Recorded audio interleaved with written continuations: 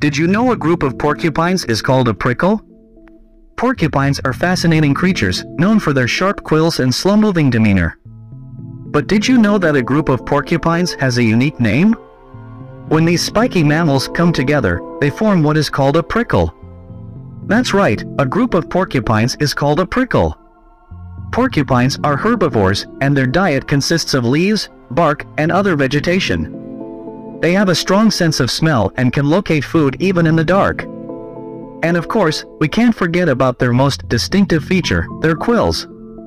These sharp spines are actually modified hairs and can be raised and lowered by the porcupine as a form of defense. So there you have it, a prickle of porcupines.